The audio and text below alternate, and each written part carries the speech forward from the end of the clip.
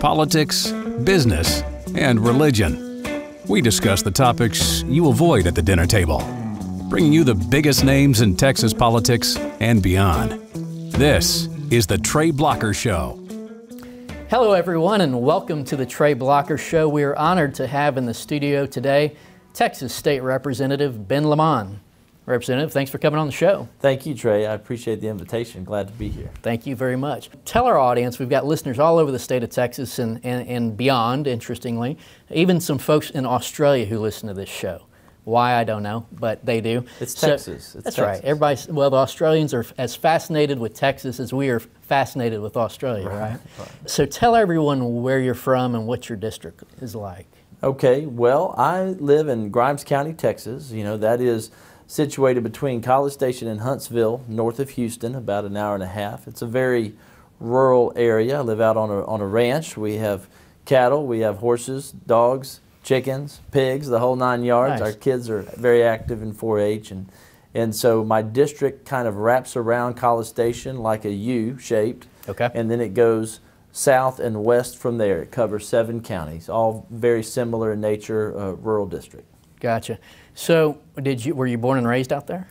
No, I was born in Magnolia, Texas, which is north of Houston again, but closer to Houston. It was rural when I was raised there. We had a small farm. You know, Houston encroached upon us, and I moveth out. I don't blame you. I've done the same thing. Right. So tell me about your family. How many kids you got? I am blessed to be married to my wife, Christy, for going on 15 years this year. Congratulations. So we're right around the corner from that 15-year mark, and she's the absolute foundation of my life. She's very supportive, and you know, this life journey we've been on so far has been great. We have 4 children, 3 boys and a girl. The oldest is 13, and our baby is a girl, and she's 5 years old, and she's well protected. It sounds like it. It sounds like it. Give me names real quick. James, Luke, Benny, and Evelyn. Okay, so I was scrolling through my Instagram feed last night and saw something that you posted. Apparently you had James on the House floor yesterday. And the speaker, Representative Craig Goldman, was in the speaker's seat, and they let him bang the gavel, right? Yes. And I'm surprised the head of that gavel didn't fly off. I mean, he hit it pretty hard. You know, it was funny. The first time he did it, I said, James, be careful. Don't overdo it. And he did it. And he wasn't pleased with it, with the turnout of the first time. And so, I tell you what, let me stop you right there. Let's turn up here, and I'm actually going to play the video. Let's watch the video of him doing that. Yeah, there you go, James. Okay, so that was pretty funny. So he wasn't happy the first time he banged it, so he wanted to get a little more muscle behind it, and I said, look, James, pretend like you're at the Renaissance Festival, and you have to ring that bell. That's what I told him. Ring that bell, son. So this is your fault. No, pretty much.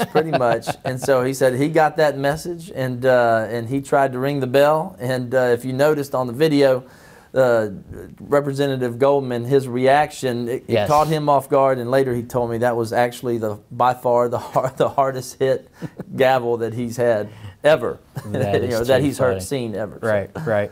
And so you have that on video, so James can show that to all his buddies and brag about how hard he banged the gavel. Right. That's awesome. So what do your kids think? You're a freshman state legislator. You're coming to Austin all the time to do this. What are their thoughts on it? What did they think when you decided to run for the seat? You know, this has been obviously a family adjustment, but we, prior to running for this office, had already made the decision to make some significant family adjustments on how we manage our time as a family. And our kids were in public school system. My wife was on the school board, and she was a former teacher, but we decided to homeschool. So that has offered tremendous flexibility. So my wife and kids come up here with me. Oh, that's great. Every week. That is great. So they'll come up on a Monday and go back later in the week. And if sometimes they have to go a little bit earlier than I do, but it's been very helpful to maintaining that family focus and maintaining that family unit and closeness, you know. And so it's been wonderful. Absolutely. So what did your wife say when you decided to run for office? You know, this isn't my first office to run for. Previously, I was a county judge in Grimes County. Right. And so we have cut our teeth on being elected official family on that. And So this is obviously a much larger leap to as far as effect on the family unit. Sure. And she was initially cautious, as we all were, including myself, in understanding the impact that it could have to the family dynamics and making sure that it was a good fit. We didn't have much time to consider. You know, we had 3 days there from the announcement from my predecessor that he was not going to run prior to the filing deadline. Representative Leighton Schubert, who kind of at the last minute decided, I'm not gonna do this anymore. Need to focus on other things. Right, and so we had to decide it pretty quick and think through this pretty quick whether or not we could do it or not. So here's what I'm really concerned about: who takes care of the pigs when you're gone? You know, luckily this year, it was a very conscious effort to discuss this topic.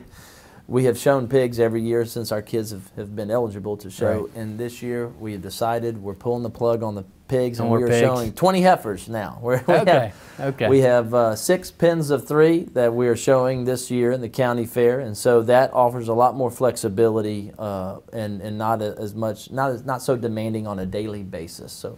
Sure. We just had to shift gears a little bit. Gotcha. So you grew up on a farm and a ranch and decided to continue in that vein. Why? You know, I believe that at the heart of every Texan, rural Texas values exist.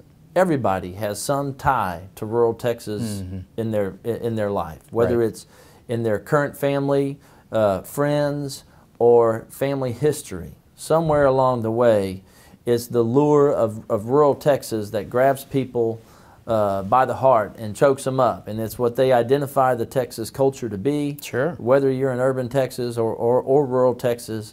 And so I think rural Texas in particular has its value system that people are attracted to, and it carries over into urban Texas. Right. You know? So, yeah, I think, you know, that rural Texas values are very relevant.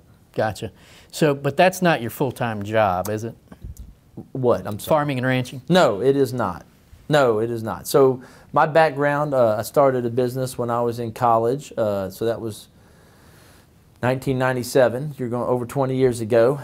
And started in my mom's garage with just $2,500 and a partner. And we grew it to over 100 employees, 25 stocking locations around the world. We were a manufacturer of oil and gas equipment. I did that for 16 years. I traveled all over the world and country for that business, and we were very successful. I ended up selling it to a public company and moved on. I was recruited into running for county judge.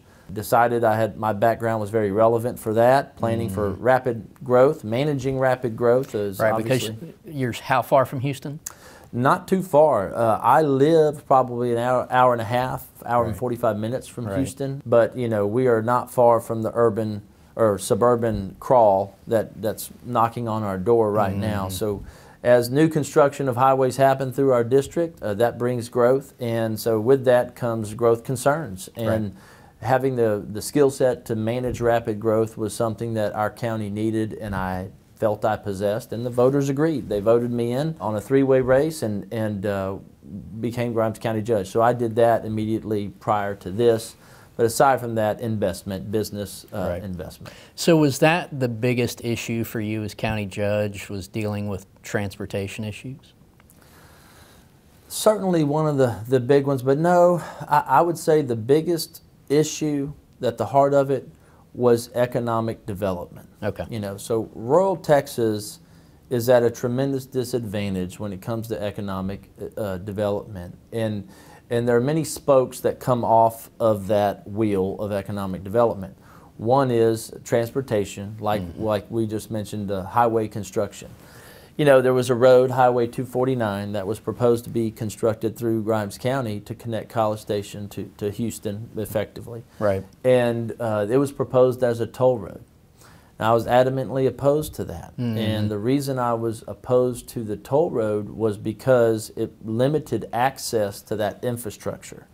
I knew Houston's growing, you know, it's coming out, College Station is growing. Right. You know, they need to open up avenues of transportation to efficiently move people. I was not trying to stop the project in any way, shape, or form. I was trying to make sure it benefited our citizens, you know. Sure. And by having a non-access toll road, rural Texas can't locate business parks or businesses off of that infrastructure that we could never afford to build. So you're not going to get the economic growth out of it, right? And then it's probably splitting up people's properties, and you have that issue as well, right? Right. Well, certainly private property rights is one of those spokes, but they ended up getting away from the toll. Okay. And allowed access. So it's a non-toll road now right. with access to that infrastructure. So that is now going to benefit our community. And having that mechanism to communicate the impact of that to the state, all stakeholders, and especially the state that's overseeing the project, is critical. And the state did a great job listening and understanding that, it's not always about point A to point B. Mm-hmm. It's how it affects the individuals in between, and That's making right. sure that it's beneficial for them or respectful of their rights as well. Right.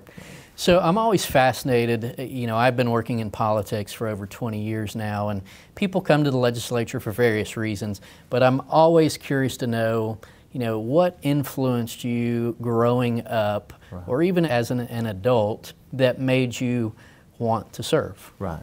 Whether it be as county judge or state representative. Right. Well, I would certainly have to say the number one influence in my life would be my father. He passed away when I was 8 years old, and we had a family of 7. The oldest was 14, the youngest was 4, and my mother never remarried. So the legend that is my father within our family is quite impactful to myself and my children and the rest of my siblings. But my father believed strongly that every citizen has a duty to participate in their government. And that can come in many different forms and shapes and sizes. It's not necessarily that you run for office, but that you participate, you vote. Right. I've always voted since I turned 18 in every election. I was in college Republicans. I was in young adult Republicans. I volunteered on countless campaigns throughout my young adult age and as it moved forward in probably 5 or 6 or more different states throughout different election cycles. I was a state delegate to the Republican Party there. I was an election chair. All those things like that, election judge, are important to me as a result of some of the, direction my father gave. He did run for elected office back in the 60s and 70s. He was a Reagan Republican. He was a Reagan County chairman, Montgomery County chairman for right. Ronald Reagan back in 1980. And so he was a conservative before his time. He ran as a Republican, and those were difficult times for Republicans. Sure, sure. So he did not win office, but I respect that generation so much in shaping the value system of our state, right. and reframing that conversation. That it's okay and good to be a Republican, and that we stand for great values. Right, absolutely. So you're now down here as a freshman legislator, and we are not quite halfway through the legislative session, but we're getting close. So tell me what your first impressions are of the building, the process, and the people. Yeah. Probably the most impressive aspect of being here for the first time is the quality of individuals that I'm serving with. I truly believe one of the most beautiful aspects of our structure of government here in the legislature is that we are citizen legislators. Right. And it is very taxing on your ability to make an income, because contrary to what most people believe, we make $7,200 a year. I was about to say, remind everybody, say that again. What's that breakdown to per month? Well, I'm not even sure. Like I don't even like to look a month at it. Right, usually what I've heard. But right. So, you don't do this for the money. Right. You do it with a servant's heart, and nobody's perfect, of course, but by and large, as a system of government, it ensures that people serving are doing it for the right reasons. And as I've gotten to know all of my colleagues, I've been very impressed with the quality of individuals that I'm serving with and working with, and their sincere desire to try to improve the state of Texas. We may disagree on a lot of things, of course, but they're very sincere in their approach to try to improve Texas. And that's all you can ask for. Absolutely. I couldn't agree with that more. We're in an interesting time because you have a new speaker in Dennis Bonnen in the Texas House, and there hasn't been a new speaker for a decade. And in the past, as our audience knows from listening to other shows, there's been a lot of tension to use a soft word, between the House and the Senate and leadership there. How do you feel those relationships are now between the House and the Senate? You know, obviously I was not a part of it before, so I don't have any firsthand knowledge of the interactions between the two. However, I certainly am seeing a wonderful working environment, a very functional working environment where people are willing to sit down and have the dialogue and discuss differences of opinions, coming to the table to try to reconcile those differences and understand each other's perspective. Right. To look in somebody in the eyes and realize that there's a human being behind those two eyes that cares about something from their district, and they're trying to further that cause or stand up for that issue that's important to their district. That is a piece of the conversation that is missed at the federal level so often. You know, it's Texas does not function like that. Our government is much more functional and willing to discuss between urban and rural, or Republican and Democrat, and that has been, and Senate and House, you know, as well, and the governor and lieutenant governor and the speaker. It is a new day in the Texas House and in the Texas Senate and in Texas government. And I think it's healthy. I'm very proud to be a part of it and work in that context and work to help facilitate that type of environment in my discussions that I have. So I feel that's as much as you can ask. Sure. You know. Absolutely. You can't expect to accomplish great things if you can't have civil conversation. Absolutely. Right? That's right. So you're here. What are you most passionate about? What are you working on this session?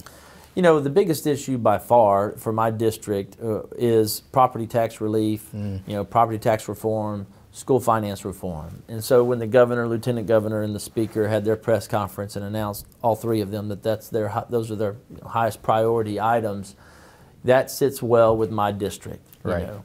And that, you know, House Bill 2, Senate Bill 2, that starts the conversation moving forward on what that would look like. However, there's lots of ideas, and, you know, things are going, as the discussion happens, things will change. It's complicated. Right. It's a very big conversation. It's complicated. Right. Lots of moving pieces, lots of tentacles that are affected from that discussion as you come up with solutions. So I look for that to evolve as time moves forward, but hoping that the end product takes into account, and I believe it will, takes into account rural situation, suburban, urban, the scope of all the considerations that need to be taken into account for the end product. So I think my district in particular is very tuned in to that discussion, very hopeful that we can come up with some meaningful improvements. Let me ask you this. When you're back home and you're talking to your constituents, is there a feeling out there that, hey, we understand that there are other issues that we care about, that we're passionate about, but look, you have finally, as a legislature, you have finally got to do something about property taxes and how we finance schools. I mean, is that the main focus right now? Yeah, I certainly would say that. In this last election cycle, I would, you know, knocked on thousands of doors, you know, and the number one issue was that, and the feeling in my district and from door to door is that we are taxing people out of their homes. Right. Too much of our, and as a county judge, I've been involved in this conversation for quite some time now. Sure.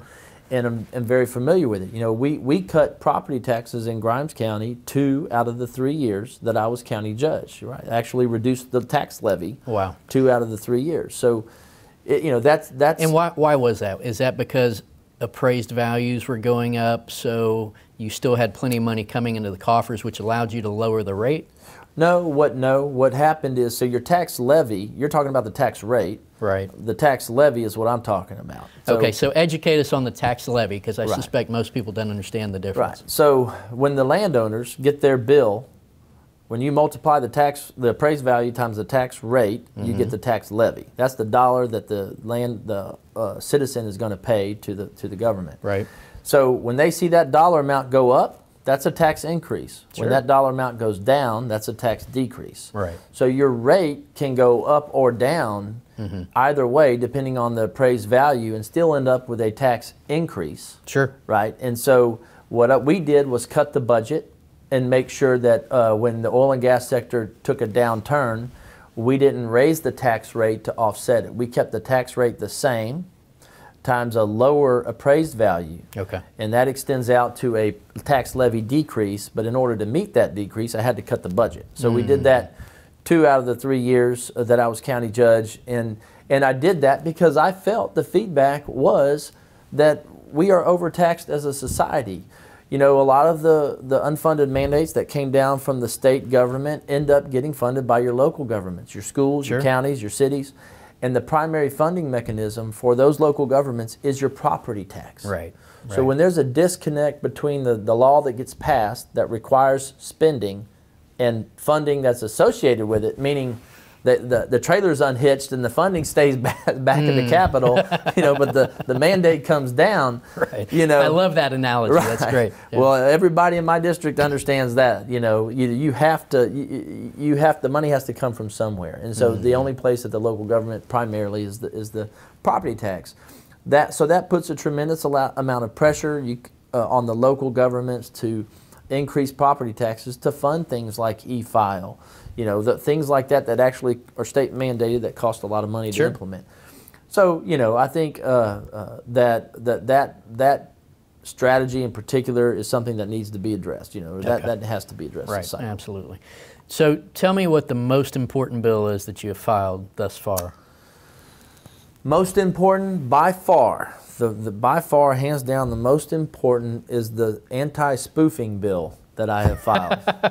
I'm very... Talk to us about spoofing. You know, that's where, you know, you get the telemarketers that call your cell phone.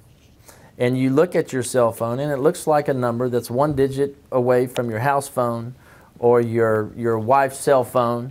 It looks like it's a local call. Okay. And it's really a telemarketer selling a product, trying to make a connection there. And so you end up blocking that call. Right. And they pick up a different number that looks like a local number. So what this does is it ensures transparency, that that you know who it is, not necessarily through caller ID, but you know where they're coming from, and they're not able to misrepresent who it is that's calling you, and you're able to effectively block that number. Right. If you choose. It's crazy that we have to think about those things, but we do. I'll tell you this, out of all the bills I've filed, when I go back into the district and I talk about that bill, it is standing ovation, clapping, screaming, yelling. Everybody. That's your is re-election tired bill, of that. huh? That's it.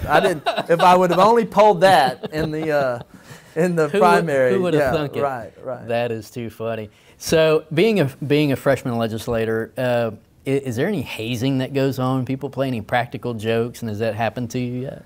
You know, yes, it goes on for sure. I haven't been the subject too much yet, but I keep getting threats. The warning has been issued. Right. They just want to keep your heightened awareness, right? So you're watching your back and nervous all the time, I suppose. Right. You just wait for it to come. And, you know, it's all in good sport and you know, and fun. It's part of the process. You know, you have to earn your wings. That's right. And that's part of it. Well, I know one of the traditions for anybody who watches the House debates on the floor, one of the traditions is when a freshman legislator offers up their first bill on the floor, there's a little bit of hazing that goes on there from the back mic by more senior legislators, and then all your colleagues from your class get around you to support you. So you think it'll be the spoofing bill? I mean, is there some strategy that might go on to figure out which one you get to the floor first, or is that out of your control? You know, there's an old saying, keep it simple. You know, right. I think the simpler the bill, the cleaner the bill, the harder it is to come up with funny things to talk about or strange things to talk about during that process. So I'll look to keep mine clean and simple. I think that's wise, very wise of you. Speaking of wisdom, we like to close out each of our episodes with some words of wisdom from our guests. Sometimes this is a song lyric, a quote from a famous person, a Bible verse, or if you just got something brilliant off the top of your head that you want to share, please do, and share something with our audience if you don't mind. Sure.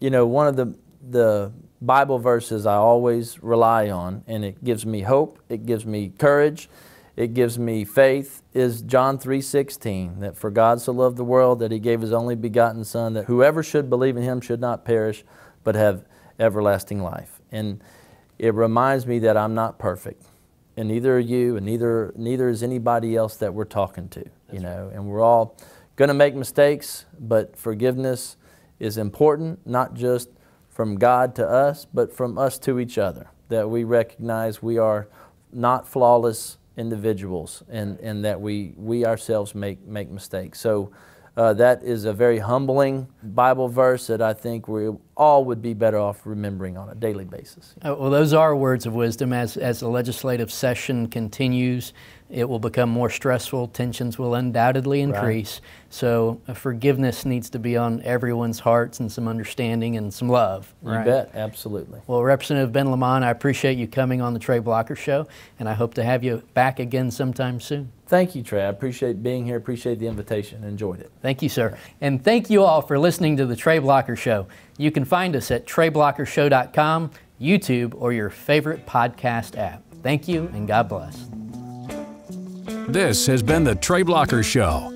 Please subscribe on YouTube or your favorite podcast app, and visit TreyBlockerShow.com to donate, so we can keep fighting to restore sanity to this great nation.